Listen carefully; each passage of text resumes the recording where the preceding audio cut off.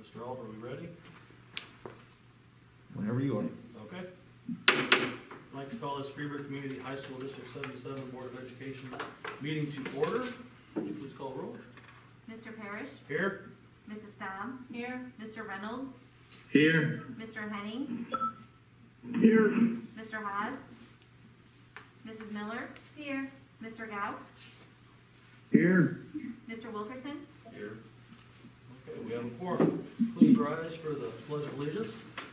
I pledge allegiance to the flag of the United States of America and to the republic for which it stands, one nation, under God, indivisible, with liberty and justice for all. Okay. Do we have any agenda changes this evening? We do not. At this time, we'll open up the floor to any public comments. Do we have any online? No. Okay. We've all had a chance to look over the consent agenda this evening. Do we have any additions, corrections? No, I don't think so. Okay. Seeing none, we need a motion to approve the consent agenda. So moved. Second. Second. Mr. Parrish? Yes. Mrs. Staub? Aye. Mr. Reynolds? Aye. Mr. Henning? Aye. Mrs. Miller? Aye. Mr. Gow? Aye. Okay, motion passes. Do we have any committee reports this evening? We do not. Well, it's time for the student members report. With focusing on the world of like academics and the general calendar, there's only a couple of in-person days left for students as we quickly approach May, and then the construction will begin on the new floor of our school. Many of the students have noticed that a lot of the classrooms in the newest hall, or the hallway down there, whatever direction it is, I forgot, that they're being cleared out. And then upcoming is Honors Night, which is on May 2nd, in which the seniors will be recognized for any scholarships or awards they have won for their accomplishments throughout high school. Many of the seniors are looking forward to graduation, very thankful that the administration and board has been able to plan a very well thought out and safe graduation for them. And the community-led proms that are planned for April 24th for the seniors and May 8th for the juniors are still planned and will continue. As COVID guidelines and restrictions have only decreased, masks will of course be mandatory, and there are certain rules that they had to sign a waiver for that they follow, and if they're not, their parents or the authorities will be notified if any of those are broken. Looking at athletics, all the indoor group and spring activities have been progressing nicely. All sports have officially become competing at this point, so there were some of the spring sports that were just practicing, but now all of them have done their first competition, game, meet. And many sports that had already begun are beginning to wrap up. Football, cheer, band, and dance all have their senior night tomorrow. Soccer has their senior night this Saturday, as it is their last game. And then while some have just begun, like track and field and softball, softball's first game was Tuesday, and track had its first meet yesterday and has one tomorrow as well. And then looking at performing arts, band has its senior night tomorrow night as well. They're preparing to play both at that and graduation, and Mr. Goss, the band director, has been planning next season's band camp, so they plan to do that. And then many seniors are practicing for their college auditions to marching band. And that's all I have. Okay. Any questions or comments on the student member report? Seeing none, we'll move on to the principal's report. Okay. So the juniors took the SAT on Tuesday. All of our juniors at different schools, CCSI, Pathway, Safe School, also took that assessment. That is a graduation requirement, so I think we only had 5 kids not be able to take it for various reasons, and we'll get them on the makeup days or next year when the juniors take it again, since it is a graduation requirement. As mentioned previously, the 9th and 10th grade students did not have to take the PSAT because it was canceled by the state. Thanks to all the teachers for proctoring the test, and thanks to Ann Miner and John Young for organizing all the setup of the testing. So it went very smoothly. Also mentioned by Evan, the honors celebration is May 2nd at 6 p.m. in the high school gym.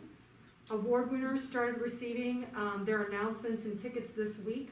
And then as the rest of the community scholarships come in, more students will be notified. So they receive a letter letting them know that they've received an award and they received the tickets. And then they find out that night what the awards are. We try not to let that be known ahead of time. There's a few that they have to find out for because they have to fill out paperwork and things like that. But for the most part, we try to keep that a surprise. Student Council is the group that organizes this. The event will be streamed and recorded. A big thanks to Mrs. Adrian, Mr. Burke, and the Student Council for doing all the planning and getting this moving. Online registration for the 2021-22 school year will open May 3rd to the 26th. The incoming freshman parents have all received welcome packets with this information, and then returning students and parents will receive a teacher notification this week with all the instructions. And then we've actually moved the in-person registration, where they have to bring in all the physicals and all the required paperwork, to the very beginning of June. This is the first time we've done it this way. Usually it's in August, and I kind of feel like it's been a sprint to try to get it all in and then get the kids in school. A lot of students won't have physicals yet, but they can turn those in throughout the summer and we'll mark them off. But we're going to go ahead and try to get things moving a little sooner, and hopefully this goes really smoothly. Seniors' last day of classes is actually for the virtual classes will be May 10th. That's a Monday. And then we're bringing them in on May 11th to collect all of the textbooks, Chromebooks, and anything else that they still have. They'll receive their clearance forms on this day, hopefully take care of any remaining fees, and we'll get them moving here. Freshmen, sophomores, juniors, their last day of classes will be May 18th. And then we're going to be busing in all of the bus riders in the morning to do textbook, Chromebook return, and then we'll have driving students come in about an hour and a half later to try to split that process up and collect everything. Graduation, I included information in your packet today about the graduation process. We're super excited about this. Each family is going to get 10 tickets to come to this. We're going to sit the students in the stands. We're going to have the families spread out on the field. We've asked them to bring lawn chairs. We're fingers crossed for really good weather, and we hope it's going to be a real good culminating event for the seniors. They definitely deserve that. All right. Couple things that came in after the report. First of all, the FFA plant sale started this week. Mrs. Dusty Ingalls and our students, they have some beautiful, amazing plants and flowers, and they are going fast. So if anybody's interested, they should get in contact with Mrs. Ingalls right away. We're going to move Teacher Appreciation Week to April 26th through April 30th. Nationally, it's the first week of May, but we'll be remote by that time. And a lot of our teachers won't be here, our students won't be here, so we're going to celebrate with our teachers a week early. It's been a crazy year for them as well as our students, so we're going to try to make sure they end on a good note as well. And then, this is new and hopefully a really good announcement for our seniors. The last day of in-person classes for all of our students is April 29th. April 30th is officially a professional development day and moving day to prepare for construction. We wanted to do one more thing with the seniors, so the seniors will actually not attend virtual or in-person classes on that day. The seniors will be able to spend their last in-person school day together, all of them, participating in a senior Olympic field day. This is being organized by our student council sponsors, Mrs. Colette Adrian and Mr. Burke. Seniors are going to be split into 12 different teams for a number of fun games, activities. We're going to work on getting some food out there and just have a really great time with all the seniors together. When we brought all the juniors in for SAT testing, it was probably the first time they were all in the building together for the first time since last March. And it was really awesome to see them, and we want the seniors to have a really fun event as they leave us in person. So more details will come to all the seniors. Evan, you're the first one in person that gets to hear this. Mrs. Adrian and Mr. Burke have been keeping it under wraps, and we'll send out all the details to the kids and get it all set up. So other than that, we're moving. Moving day is coming, and teachers are ready and packing up rooms, and we're getting ready to go. So that's it. That's awesome. Okay, any questions or comments on the principal's report? on to the superintendent's report. All right, April 6th was the consolidated election. I'd like to congratulate the 4 board members that were victorious.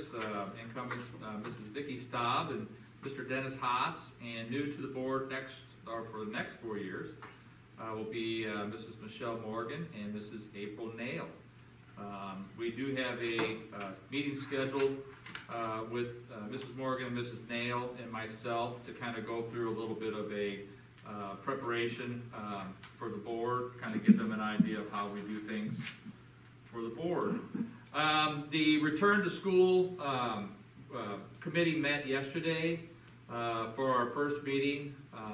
Had some good ideas. I think we've got a good start for the plan. I still am hopeful to have this all completed by the end of May, hopefully by the May board meeting, to present that to the board. Again, the idea is that we are going to be in session 5 days a week, 7 hours a day, kind of normal, whatever that means. I forgot what it meant. But that's the plan, so there's a lot of details we've got to work through. Legislative update. The legislation was on vacation for a couple weeks. There was a lot of things kind of lingering. I've got 3 different bills that I put out there. I think there's 3. The first one is a consolidation bill. This bill forms a statewide commission that will look at consolidation with the goal of reducing the number of schools by 25%. The difference is that the commission will have the ability to place an item on a referendum on a local ballot without the school board being able to have a say. So they can just identify the schools that they feel like should be consolidated, throw it on the local ballot, and obviously it's the local voters that would have the final say. There's a special education bill. This one sounds like it has a lot of legs.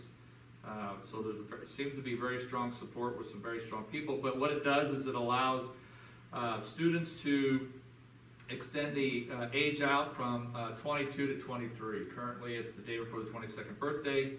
This would allow them to stay in school. If they turn 22 during the school year, they could stay till the end of that school year. The biggest concern, obviously, is money. These are students that have quite a few needs that are expensive to meet. The other issue is there is a law that says students can't be in the same classrooms and have more than 4 years separate their age. And so if this is in a transition class, where our students would go from usually age 20 or 18 to about 22, so if we've got a 22 and a half or 23-year-old, they wouldn't quite be 23. There could be issues, so we're going to have to kind of work through that, or they'll work through that at the state.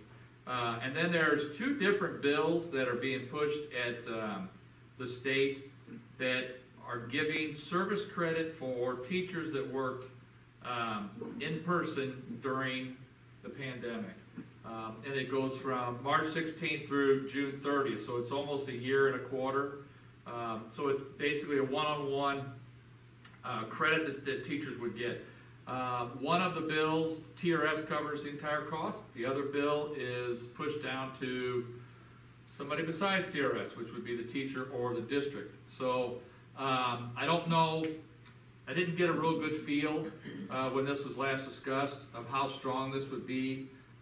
Essentially what it would allow is teachers to get a year's of service and be able to retire early.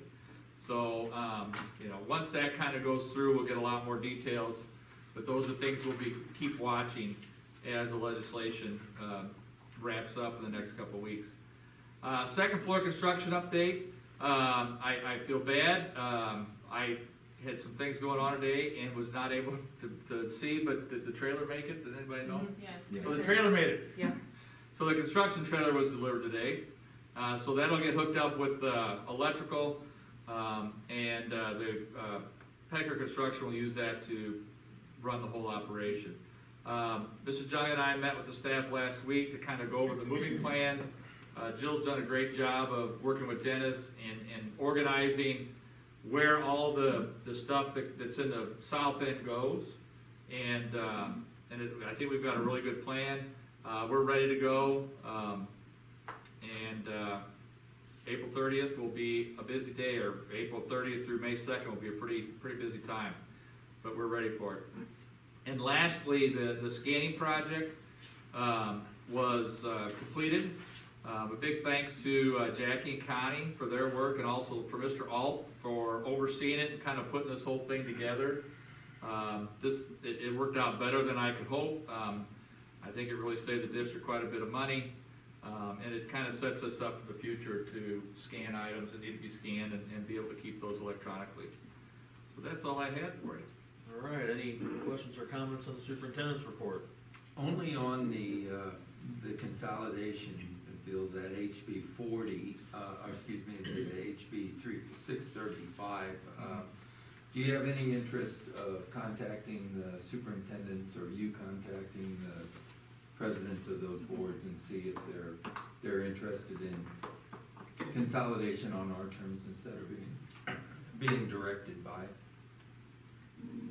Well, I had done a straw poll, and the first 4 people that I talked to of our current board were not interested. I didn't even get to you, because when I hit 4, it was like, okay, it's not gonna pass if we're voting to consolidate. Okay. So that's where it stopped for us. Well, hopefully it'll pass through the legislation and they'll force the issue Well, they'll force the issue to the voters to vote on it.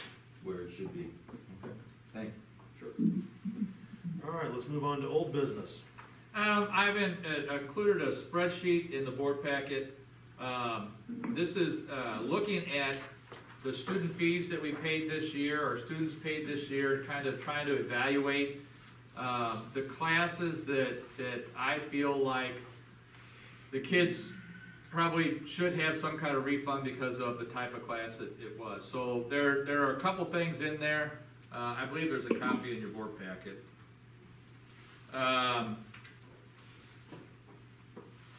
First thing is, we made the decision last fall to reimburse $25 for parking. I think we ought to make it another 25, so that would be a total of 50 for parking. We also, at the last board meeting, or one of the board meetings, we decided to reduce the athletic fees. So I actually put that off on the right. But the other fees that I am included in here are either a lab fee, or industrial arts fee. And so these are the classes that the kids really needed to be hands-on to really get the most out of the class. And it kind of worked out that about 25% seemed to be a justifiable number. And the reason is because we still used consumable items in all these classes. For instance, things like the shop classes, well, though we lose money, I shouldn't say lose money, we spend a lot more money for supplies and salaries and lights and electricity than we would ever collect in fees. So the idea of, because we were here half the time to do 50%, it just seemed like it was too much. We're still looking at reimbursing a little over $26,000 total, whether it's parking, athletics, or class fees. So that's my recommendation, is that we reduce the fees as they're presented on that sheet. Okay, any questions or comments on that?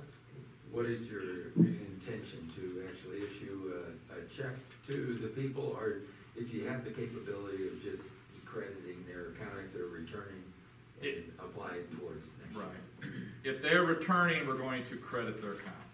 If they're seniors, and we do this every year anyway, is once they come pick up the diploma, if they have any fees that were left over, then we'll just write them a check.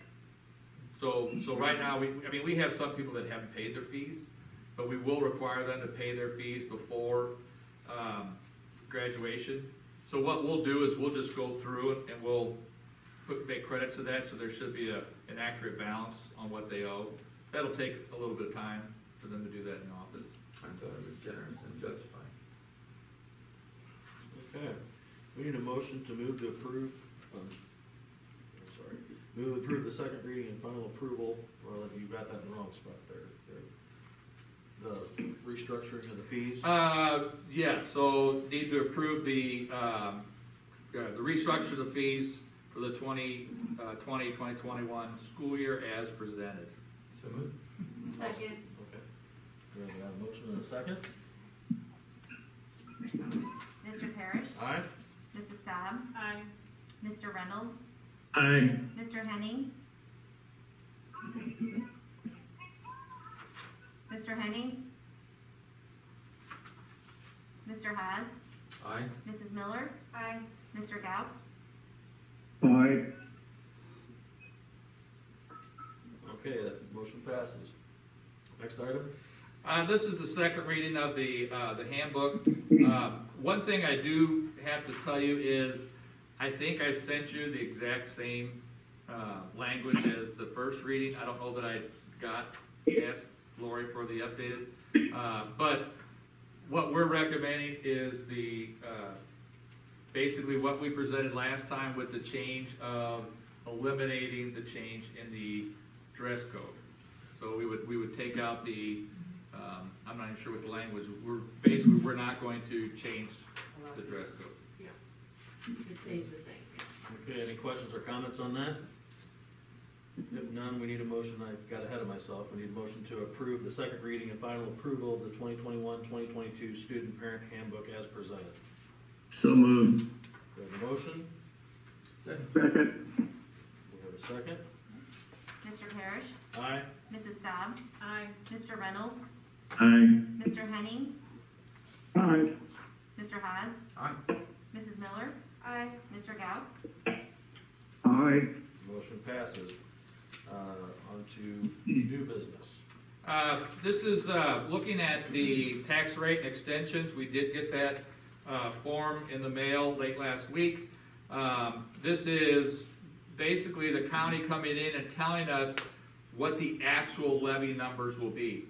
So I had kind of anticipated, I believe, I said somewhere between 2.5% to 3%. I thought 3 was probably strong because I thought I was a little concerned. We approved the levy of 7.73% overall. The levy actually came in at 5.52%, which is very good news. So I predicted it would be somewhere between 298 million to 296, 298 million. It came in at 305 million. The good news is that it's a very strong EAV. The even better news is we approved the high enough levy that we didn't lose any money. So probably the best news overall is that the tax rate is actually going to go down because the EAV goes up and there's that inverse relationship between the EAV and the tax rate because of those set cap funds. It's going to go down almost 3 cents.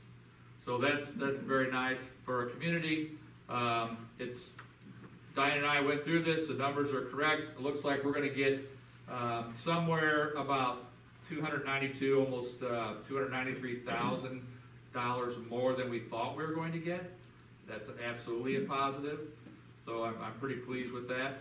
And one other note is it's either next year or the year after, the TIF will come off the books in the village. And so that's going to be about another $5 million in EAV that we could probably expect next year or the year after. So that's something that's very positive for the district. And so I am asking the board to approve that. I put out a recommendation, did I? You did. You did. Yep. Do you have any questions or comments? I did. 7 pages later. If we don't have any, we need a motion to move to approve the tax rates and extensions as presented. So moved. Second. Mike with the motion, and Vicky with the second. All right. Mr. Parrish? Aye. Mrs. Staub? Aye. Mr. Reynolds? Aye. Mr. Henning? Aye. Mr. Haas? Aye. Mrs. Miller? Aye. Mr. Gauck? Aye. Okay, motion passes. Next item. It's time to consider renewing the OPA food management service contract. I've said this several times that's been a great move for us financially, and I think just overall for the district. I think as the year has gone on, the couple of years have gone on, especially since Nikki took over as manager of our program here, I think the food's gotten better. I think they're offering a lot more things, trying more things. I think there's about a 3.9%